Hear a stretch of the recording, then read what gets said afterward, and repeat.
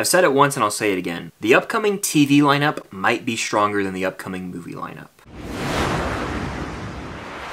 What's going on, guys? I'm Chris and welcome back to another video. So today I am doing a tier list ranking of upcoming TV shows based on my excitement. Now the shows that are on this list are either shows that have a new season coming out soon, in some cases a final season, or entirely new series. And all these shows are speculated to come out in 2024 or 2025. And I'm obviously not talking about all the TV shows coming out, like network shows or every straight-to-streaming show, because that would be insane. These are some of the biggest shows or most popular coming out very soon. Before I get into this though, be sure to hit that like button and comment down below your most anticipated TV show for the foreseeable future. Subscribe to that notification bell to help reach my goal of 150,000 subscribers here on the channel. It would mean a lot. And if you want to watch movies and TV shows that I talk about on this list with me, you can actually do so on my Patreon. I drop commentary tracks over there for movies and TV shows. My commentary tracks for every episode of Stranger Things are out. I recently watched National Treasure, and I have tons of content lined up for my Patreon. So for $5 a month, you guys can join that, and the next 30 people who do so will actually be entered into a giveaway to win a Funko Pop, a 4K Steelbook, a movie poster, and more. So consider joining the Filmstock Patreon community today for $5. Your support goes a very long way in helping support me directly in my content creation journey. Without further ado, let's rank these shows. Alright, so the tiers I have are Need It Now, I'm Excited, I'm Curious, and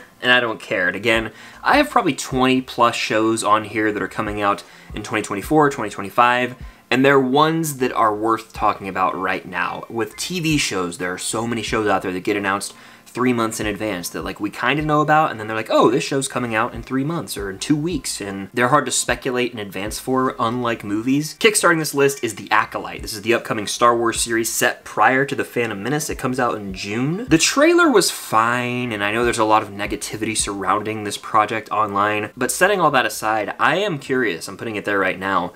It is a Star Wars series. We've never seen a canon live-action series take place before The Phantom Menace, so it's an unexplored time period in my mind, and I think they could do a lot of really neat things with this project.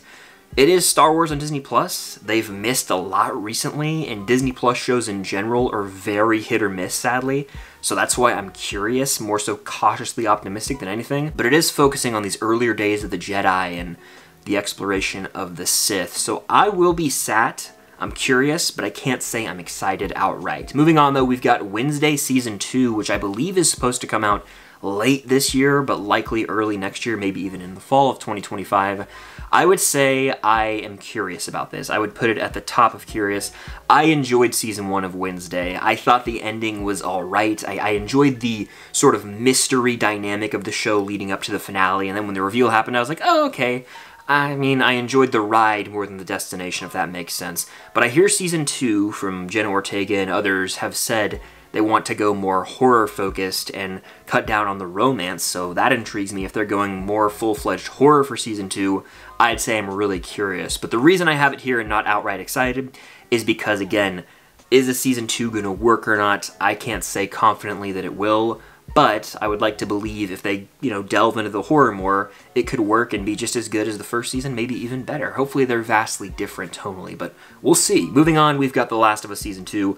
I'm outright excited for this bad boy. Now it is adapting the second game, which is highly controversial. I will not be saying what happens in that game if you guys don't know, if you want to avoid spoilers, but you're probably going to get spoiled anyway if you don't play the game before. Someone's going to say something about it, so you've been warned. But when it comes to The Last of Us Season 2, I'm curious to see how they split up the game. Are they going to add depth to certain characters, specifically the character of Abby from the game? Are they going to perhaps switch around the order of events from the game in Season 2? I have a lot of questions, so I'm very interested to see how they adapt it. We know in Season 1 of The Last of Us, they made some pretty big changes and even gave whole side story episodes to characters who had smaller roles in the first game, but they made them more prominent in the first season, so I'm wondering if The Last of Us Season 2 will do that or not. Regardless, I'm excited. Season 1 ruled. I'm due to rewatch that one soon, and The Last of Us Season 2 should be high quality television. I cannot wait. Moving on, we've got Squid Game Season 2. I would say, I'm actually going to put it in the tier because I am very against the idea of continuing this show. It worked well as a miniseries, and then at the very end they left it open for a sequel. Obviously, it was a huge success for Netflix. The numbers don't lie. They're going to make more of this because it is such a profitable IP for them. And again, money's the name of the game for all these companies. These are businesses at the end of the day. but is there a story to tell in Squid Game Season 2 that still feels original and fresh? I worry this season will be a little more gimmicky and just trying to recapture the lightning in a bottle that was Season 1. You can't predict what's going to be a success like that or not. I mean, Season 1 was a global phenomenon. Can Season 2 find that? I hope I'm proven wrong, but Squid Game Season 2 just seems more gimmicky than anything to me. They already had the whole reality show. I feel like the Squid Game buzz has really died down, and I don't know anyone who still talks about it, but that's just me. I know it's a global phenomenon. I would say, I'm still going to tune in, but I don't really have a good feeling about this. Moving on, we've got Invincible Season 3, which I put on here just to say I still haven't watched Invincible Season 2. I watched Season 1, and I enjoyed it when I first watched it, but for whatever reason, I never had the desire to go back and rewatch it leading up to Season 2, and I was like, oh, I'll wait for the second part of Season 2 to come out. That has come and gone, and I still have not watched Invincible. So maybe it's just some internal feeling I'm gonna have to work through to actually sit down and watch Season 2. But for that reason, I just am saying for Invincible Season 3. I'd say I'm probably more excited for that than Squid Game Season 2, but for whatever reason, I gotta, like, look in the mirror and say, do I want to watch Invincible anymore? Like, do I need to just revisit the first episode and the ending can kind of re-spark my interest in it? We'll see, but honestly, Invincible Season 2, I've heard mixed things on from people who love Season 1. They've told me, yeah, Season 2 was a big step down, so I'm kind of hesitant to go watch it. Moving on, we've got Agatha, which has had like 30 different names. 3, of course, but that's still a lot for a show to change that much in such a little period of time. When it comes to Agatha, I would say I'm curious more than anything. I would probably go at the back of curious just because it's like a WandaVision spin-off focusing on Agatha Harkness. It was called Coven of Chaos, Darkhold Diaries. There was another name that's escaping me right now. This has been through, I think House of Harkness was the other one? Yeah. I mean, this has been through what seems like production hell. There's like a group of MCU Disney Plus shows that have been speculated to come out for years now, and we've just gotten no news, Agatha being one of them. I'm curious because I've heard so many different concepts for the show. Is it going to be almost like an anthology thing where it's like a standalone episode with Agatha in a different time period? Or is it going to connect to the greater big picture MCU?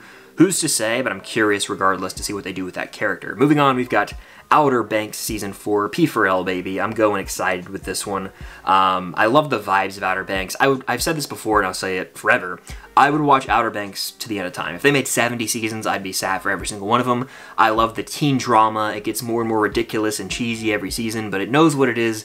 And I'm ready for some more treasure hunting. In Season 4, we're going after Blackbeard's ship. Let's do it, baby. Moving on, we've got Daredevil Born Again, which thankfully had a creative overhaul, so now they've got, you know, Karen and Foggy back. It seems like they're going to the Netflix vibes, the TVMA rating, hopefully, and we've even seen Jon Bernthal return as the Punisher, so I assume this will be R-rated television like the Netflix series.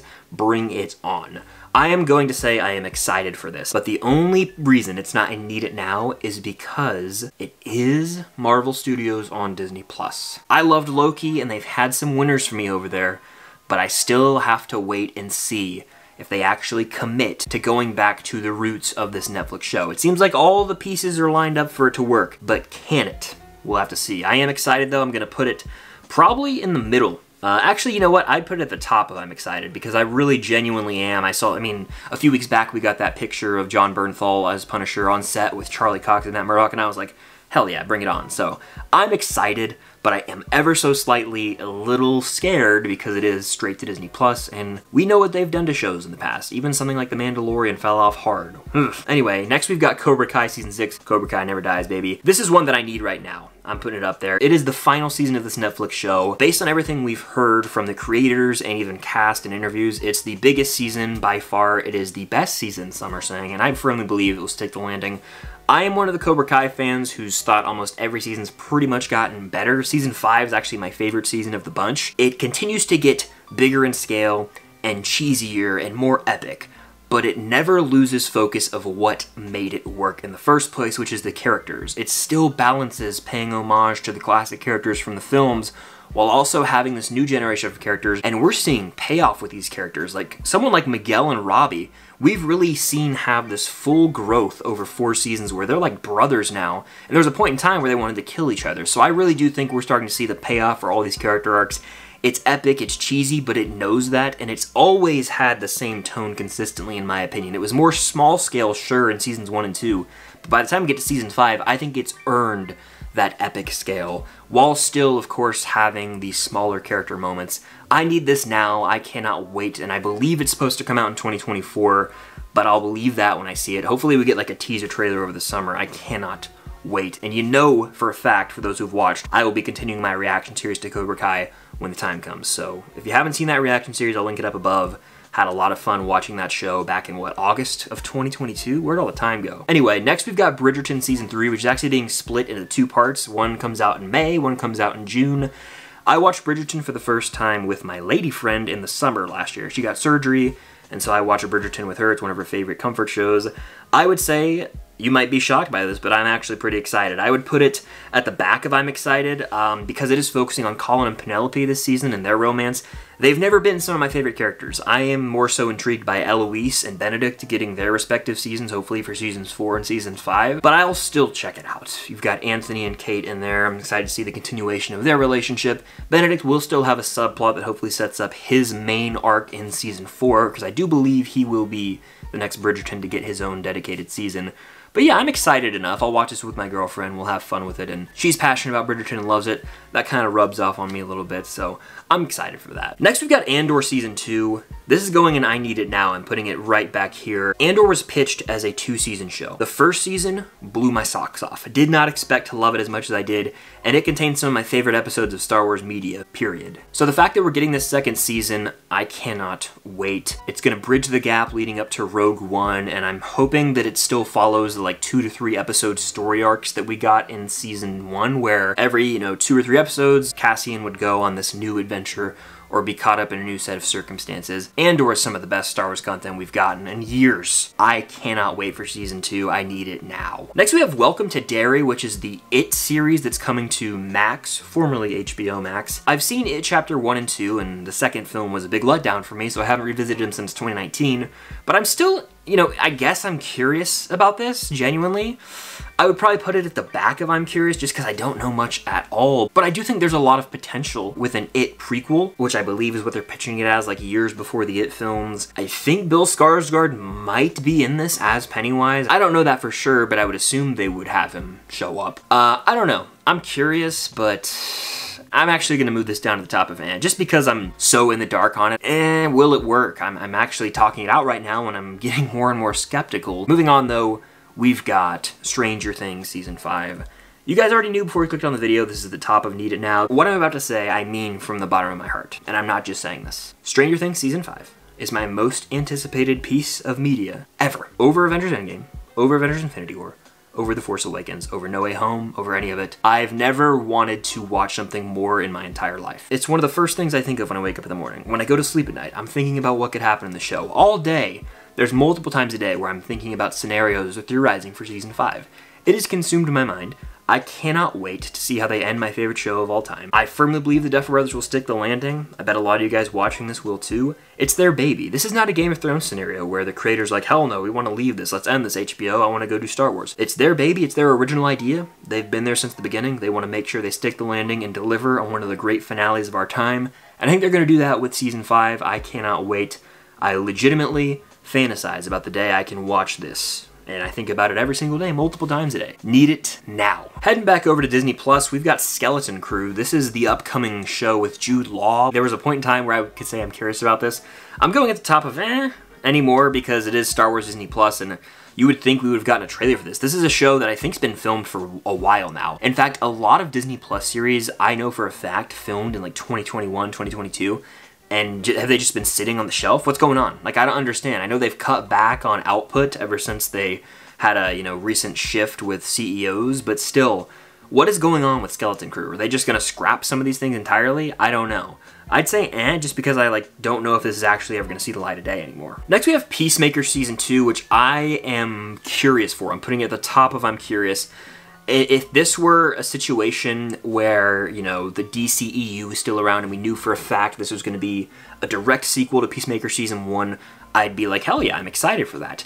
But because we have the new shift in DC and we're going to James Gunn's vision, the DCU, it's hard for me to get a read on this. How are they going to make this work within the world of DC without confusing fans, because I heard James Gunn say it's a part of the DCU. Well, the first season's a part of the DCEU, technically, so how's that gonna work? I don't understand if there's gonna be some sort of shift in the universe that, you know, explains it. In MCU terms, almost like some sort of blip type event, or a Doctor Strange spell that wipes a bunch of memory of someone's existence. Like, how are they gonna make this work? I don't know. Are they just gonna have Peacemaker do his thing, but he's in a different universe? Confuses the hell out of me, to be honest. That's why I'm curious more than anything, because I really am excited to see John Cena back, and I thought season 1 was great. But how's it gonna work within the universe? I don't know. Next, we have House of the Dragon season 2. I'm pumped for this. I'm going at the top of I'm excited, because you know what? We know it's going to deliver. House of the Dragon Season 1 kicked ass. Season 2 looks like it's going to be even bigger and better. And there's a lot of tension right now. At the end of Season 1, if you haven't seen it, I won't spoil it, something crazy happens. There's a big death. And man, oh man, are the repercussions of that going to be explored in this second season. I think we're slowly building to an all-out war in this show. It's got the early Game of Thrones feel. It takes me back to when I first watched Game of Thrones and ate it up. There's political dialogue and tension out the wazoo. I cannot wait for this epic season of television. I'm very, very excited for it. It's not a need it now because I can wait. I'm okay waiting till June. I really am excited to have this every Sunday night, though. Next, we have The Boys Season 4, which I'm putting right up there alongside House of the Dragon. Both of these shows come out in June. June's gonna be stacked, because I'm talking about another show coming out in a minute that's also dropping in June that I'm so excited for. But The Boys Season 4, I mean, we know what we're getting at this point, and I don't mean that in a bad way. We know we're gonna get very high quality television. Where we left off in Season 3, lots of tension, Homelander starting to develop a cult following in the world. This show just continues to have a more and more relevant social commentary about today's society, and it impresses me some of the jokes they're able to pull off with this. It's dark comedy done right. I'm really intrigued to see the direction they're headed, but most importantly, will Homelander make it out of the season alive or not? I've always said I don't think there's a The Boys show without Homelander, and I think the creators said their vision is maybe 5 seasons, so that's why I'm a little reserved about putting this and need it now, because we know there's probably going to be a season 5. There's going to be another season of Gen V, I believe. Are they ever going to take down Homelander? Are we just going to have a repeat plot in the season where the boys fall just short of taking down Homelander yet again? I don't know. The show risks getting a little too repetitive for me. I'm still very excited for it, though. Next, we have The Penguin. Honestly, I'm excited for this, guys. We're getting a lot of quality TV, it looks like, this year. I'm going to put it, like, right here, probably, near the back if I'm excited. But, I mean, the trailer had, like, mobster movie vibes. We're seeing that seedy underbelly of Gotham City, and Colin Farrell's unrecognizable yet again. He was a standout in the Batman film. We get more of him in Matt Reeves' The Batman world. Sign me up. I'm already sold. I will be sat for that show. Next, we have The Bear Season 3. This is going and need it now. I'm actually going to put it, like, right here. Dang near, like right there. I'll go third, because at the end of Season 2, that was a cliffhanger ending. I mean, we obviously know characters are going to survive the circumstances they're in. It's not that kind of show. But The Bear Season 2 ended on a note where I have no clue where we're headed with the state of the restaurant, with the state of our characters and their both personal relationships and romantic relationships. It was chaos at the end of Season 2, so I really want to know how they're going to continue it. I need it right now. I would watch it tomorrow. Who's going to guest star on this season? Are we going to get more Mikey Bear scenes with John Bernthal returning? Lots of questions. Very, very excited, because The Bear has consistently delivered for 2 seasons now. Been one of my favorite shows the past 2 years, easily. I am beyond ready for this new season, and I can't wait to binge it all in one sitting like I always do. Next, we have Knuckles, which I hate to do this, but I actually don't care about this show. It's the first one that's going down there. That comes out this week, if you guys are watching this video in April of 2024. I just don't care. The Sonic movies are cool. I get to have their audience. I didn't grow up with Sonic, so I don't have the nostalgia for Sonic.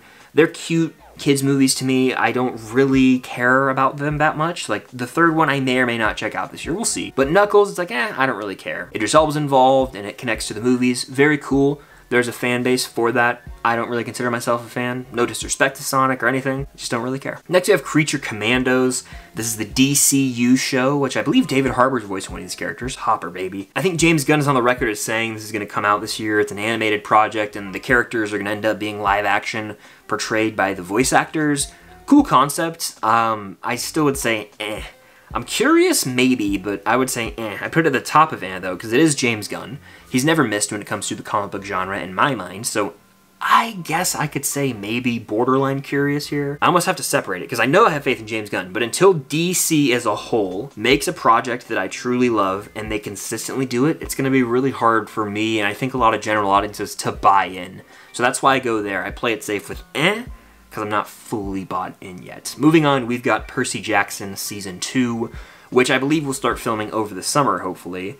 I enjoyed Season 1. I am not an avid fan of the books. I read the first book as a young lad, probably 3rd grade, and I think I read part of Sea of Monsters, which is what the second season will be based off of. I would say I am curious to see how they pull it off, because Sea of Monsters, if you ask the fandom, is the consensus worst novel? I can't really speak to that again. I haven't finished reading the books. I read 2 of them, we'll call it 1.5 actually, back in elementary school. So I would say I'm curious, but I want to go at the top of curious because I do think it can improve a lot of what people criticize the book for. But also, there's a movie adaptation, Sea of Monsters, abysmal watch. You could ask anybody, it's a terrible movie. This show has the opportunity to right the wrongs of that. That's why I'd say I'm curious to see how does it compare to the movie, how does it compare to the book. Will the fandom like this or hate it? Will it be good enough to warrant a Season 3? Lots of questions. Next we have Arcane Season 2. I watched about half of Arcane Season 1, and then I just got busy with other things and totally forgot to finish it. I would say I was interested, but I never fully embraced the show and was like, oh, this is the greatest thing ever, I love it. I also never played League of Legends, so there's that for you as well. There were some impressive moments. I think the 3rd episode of Season 1 was my favorite, but I never actually finished it, so I gotta go back and do that. I know this 2nd season I think comes out in this fall. I would say I would put it in the tier, probably pretty high though, because I do want to actually go finish Season 1. But until I do that and see how Season 1 ends, I won't be able to say if I'm genuinely excited for this new season or not. Because I was having a bit of waning interest as we got into episodes 4 and 5. The way the show was structured is 3 episode arcs. So there was 9 episodes. I got through the first 3 episodes and then I was like halfway through the second and I was starting to lose interest a bit, so I just never finished it. But I would say, I'll probably watch Season 1 before Season 2, who knows. Next we've got Ironheart, another one of those Disney Plus shows that seems to be stuck in purgatory. I don't know where it is right now. I thought this was going to come out 2 years ago, to be honest with you. I would say I'm curious, right behind Agatha. Actually, I'm gonna put it in right here. Why hasn't the show come out? Riri Williams was introduced in Wakanda Forever, which came out in November of 2022. I thought we were gonna get Ironheart last year. It's not even coming out this year, seemingly now. What is going on? I thought Riri Williams was a scene stealer in Wakanda Forever. She was a delightful character, fun, charismatic. Why isn't the show dropped? Alden Ehrenreich's in here. I think Sacha Baron Cohen is in here. What are we doing? Why is this show not out yet? Who's to say? Maybe it's not that good. Maybe, I think Anthony Ramos is in it too. It's a stacked cast. What are we talking about here? Why has this not seen the light of day? I don't know. It's very concerning to me. That is a red flag. That's why it's an And last on this list is You Season 5, the final season of the Netflix show with Penn Badgley as Joe Goldberg. How has it gone on this long? I don't know. I really dug Seasons 1 and 2. 3 was solid as well, but 4 was by far my least favorite. I think this concept's probably gone on long enough, and I don't know how they're gonna even stick the landing. I think Joe Goldberg has to die. That's pretty obvious, but how are they gonna wrap it up? I have no clue at this point.